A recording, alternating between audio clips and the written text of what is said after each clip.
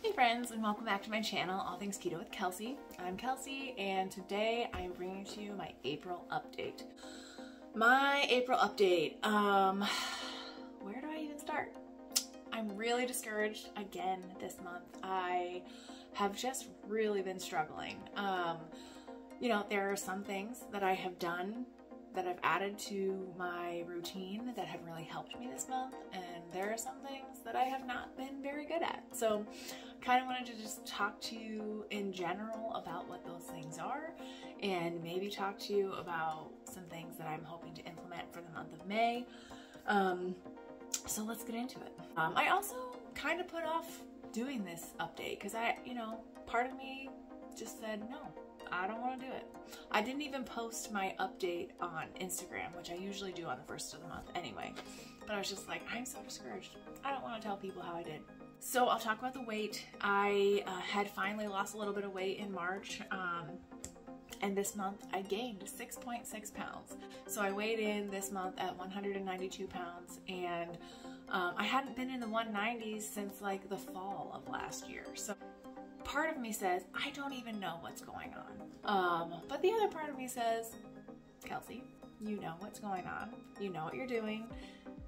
You're not doing it. So I made this video at the beginning of, beginning of April, something like that.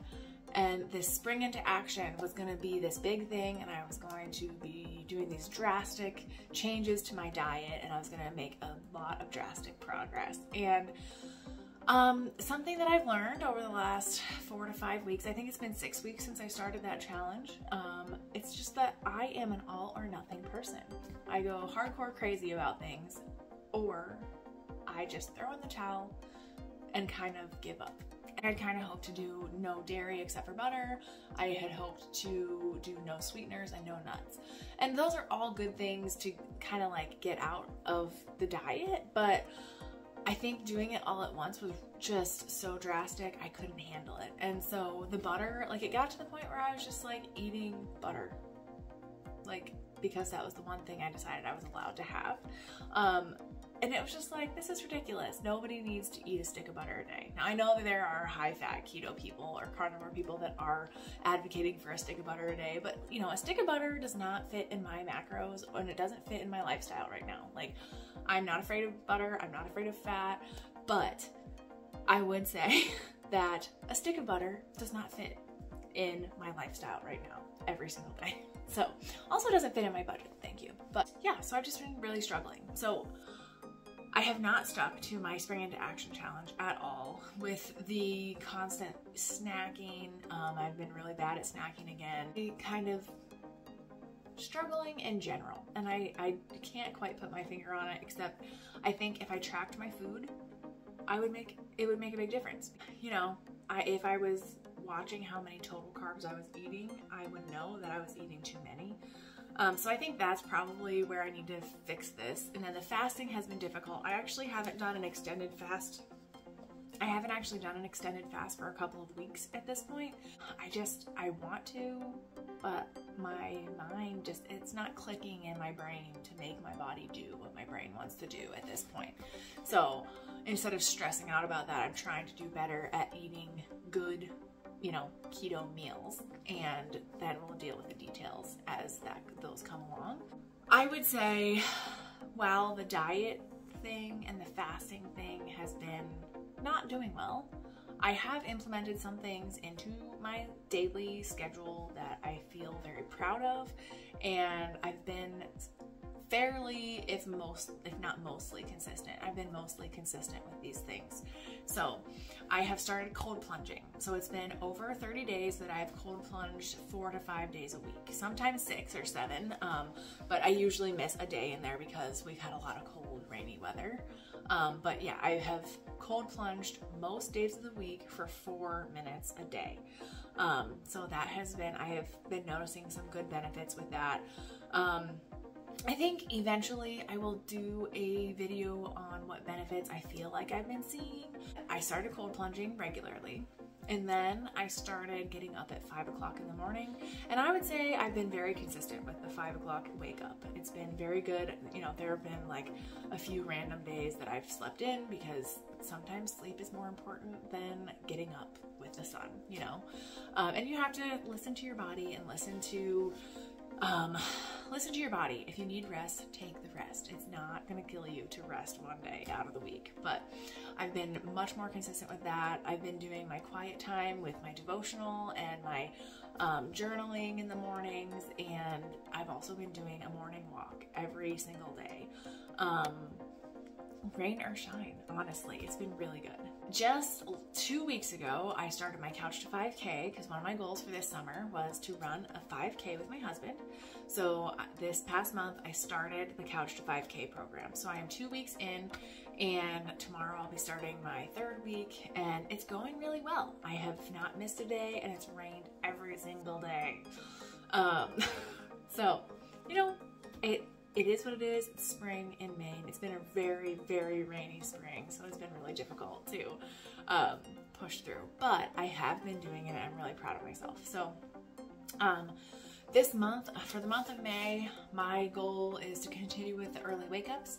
I'm going to finish the Couch to 5K program in the next 5 or 6 weeks. My kids and I are actually going on a trip down to visit some family out of state, and we are going to be gone for like 12 days. So I will have to run away from home. I will have to stay keto, and I will have to be doing that without the support of my husband. Thankfully, we're going to see family, so we have people that can watch my kids, so I can go run for half an hour. But my goal is to stay keto. My goal is to make sure I keep running as planned, even though I'm out of town. So it's gonna be a real test of discipline because I just wanna keep making progress. I wanna start making progress again. And I know that I can do it away from home. I just have to make myself do that. I would not say that I'm just throwing in the towel completely with my Spring into Action challenge. I have added a lot of different habits to my daily schedule, but the whole non-dairy, no nuts, and no sweeteners thing, it has been really difficult. And of course, I said earlier, it's supposed to be a challenge, but sometimes for me, I just do so many goals. I put so many goals out there, and then when I can't check all the boxes, I'm just like, forget it. Like, I can't be perfect. I'm not gonna do it. I hope that you don't let yourself get discouraged. Don't let your self-talk like tear you down, because I think that really is my issue. My issue is that mentally, I'm never good enough.